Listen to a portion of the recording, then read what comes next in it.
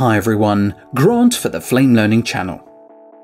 With the release of Flame 2023.1, we have continued to add additional Python functionality to the Flame products. A complete list of these enhancements, including the new PyTransition in the timeline and more MediaHub controls, can be found in the Flame online documentation. In this video, you're going to cover two specific functions that should enhance your experience while driving Flame with Python scripting. I'm referring to browsing functionality and in-app messaging. When it comes to browsing files using Python, Flame had the ability to search and select media using Qt widgets. For example, here I have a script that will launch the Qt browser and place the chosen media in a new reel. So if you were to run the script, the generic browser appears and you can navigate to your media. This is simply a browsing window via Qt, and you can't define any metadata. This is why I refer to it as being quite generic. So there is the newly imported file in a colored reel called Qt imports. Looking at the Python console, you will note that Qt needs to be loaded, and you'll need to define a variety of Qt variables just to bring up the Qt browser. With Flame 2023.1, a new object has been added to the Flame API. This is known as the PyBrowser, and it will give you a more intuitive Flame experience, and it's easier to set up in Python. As a reminder, scripts can be executed via a custom action context menu or the Python console. Here is another example script to perform the same operations, but this time using the PyBrowser object. When you launch the script, you get a familiar-looking browser, and you can browse to your media. You can even access your bookmarks if any were saved previously. What is super useful to note is that you can define all your resolution metadata as part of the import. This includes setting the color space. This is not possible with the generic Qt browser. Now, I'd like to point out that from the Python perspective, the action of selecting the files and defining their resolution in the browser is only storing these values, and they must be passed on to another script function, like importing clips, as an example. So similar to the previous script, the media is loaded into a newly created reel called New Imports, and it contains all the resolution settings defined in the Flame browser. This is a more natural and intuitive way of getting your media into Flame. Looking closer at the Python console, you will see the command flame.browser.show to call up the PyBrowser. You can set a title, define particular file extensions if required, set a default path, enable multi-file selection, as well as include resolution metadata. This is much easier to set up compared to Qt. From that point, you would then ensure that the metadata that is set in the browser is carried over to the MediaHub as the files are imported. In our example, looking at the clip's metadata, anything that was set in the Flame browser is now applied to the media. You can obviously carry on automating Flame with all the other Python commands.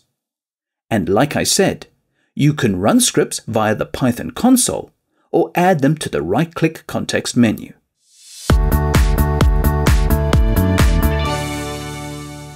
Another area of the Python API that has been enhanced for better user experience is the on-screen display of messaging and dialog windows. This can range from a simple notification all the way up to choosing different options that may be offered in a script. To illustrate this, here you are in batch, and I have loaded a simple script to change the batch duration based on a clip that was loaded in the batch schematic. Looking at the Python console, the first half of the script is about changing the batch duration. The second part of the script is the messaging dialog. You can give it a title, set the message, and set the dialog type, like an error or a question. This is followed by buttons with a specific action. So putting this in context, if no media is found, flag an error and let the user know that the batch duration cannot be changed for that reason. Finally, add a close button to close the dialog window. So let's create the two scenarios. Here is a batch with a duration of 100 frames, and the clip has 168 frames. When executing the script, the batch duration changes to 168 frames, and no dialog window appears. So no messages came up because the script could change the batch duration. Let's change the duration back to 100, and this time I'll delete the clip from batch. When the script is run again, no clip is detected in batch, and the message dialog displays the error message on screen. To get rid of the dialog window, just click the close button. So this is a great way to inform you if something is not right, and you could also potentially recommend how to solve the issue. Our second example shows how you can use the interactivity of the dialog windows to give users choices, as well as automate various operations in Flame. So this script has automated a workflow involving the timeline markers.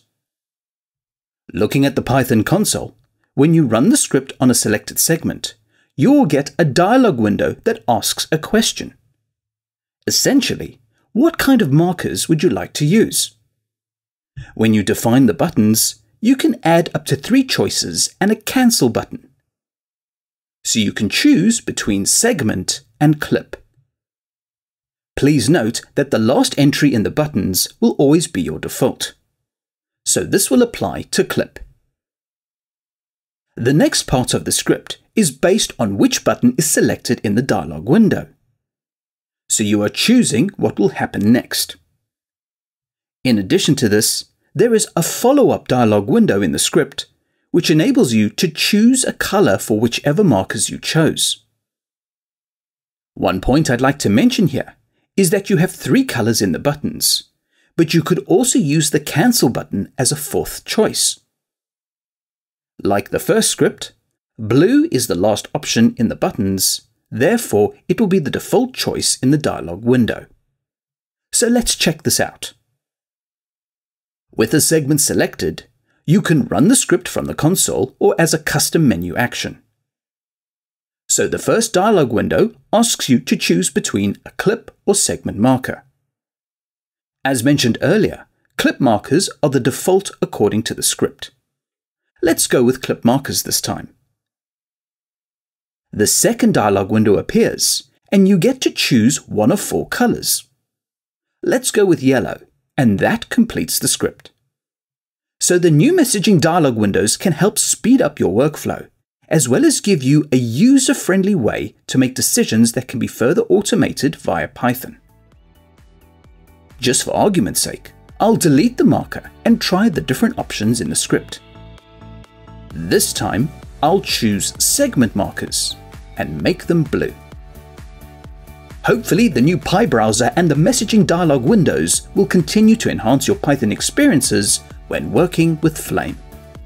Please subscribe to the Flame Learning channel and click the bell to be notified for future videos.